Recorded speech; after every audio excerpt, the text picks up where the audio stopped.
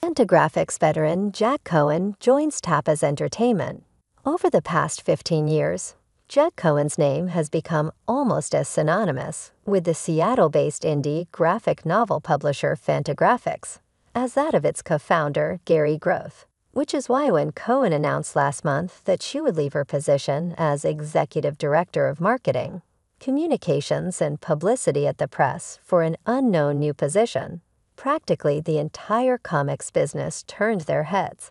They are likely to continue turning with the news that Cohen has joined Tapas Entertainment as Director of PR and Marketing, where she has been charged with bolstering the growth of Korean webcomics in the U.S. market.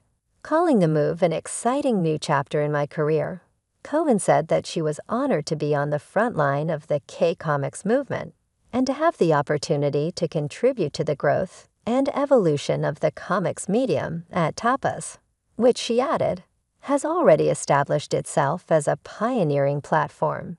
The change, Cohen acknowledged, is a major one. Prior to her tenure at Fantagraphics, she had served stints at fellow indie comics, stalwarts Dark Horse Comics, and Top Shelf Productions. Her move to Tapas takes a revered veteran of the indie comics world from a small press that PW once called one of the foremost publishers of comics, graphic novels, and related works in the world, to a digital publishing platform acquired in 2021 for over $500 million by the South Korean entertainment, media, and publishing giant Kakao Entertainment.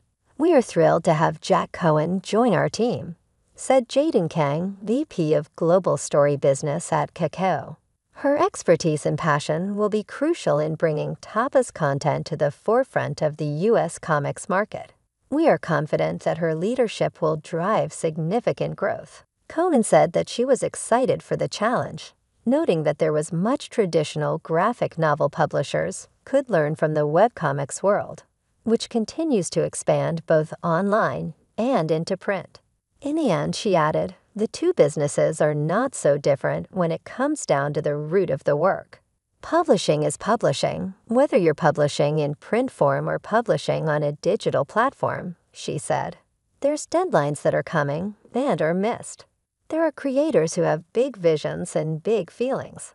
Tapas was founded in 2012 as a webcomics app and merged with serialized fiction reading app Radish, also acquired by Kakao in 2021. In 2022. Since then, it has become a major player in Kakao's battle for dominance in the ever-expanding webtoon industry against such rivals as Webtoon, the webcomics platform that just announced its plans to become a publicly traded company, and whose parent company, fellow South Korean giant Naver, is Kakao's principal rival in the space. Also on PW.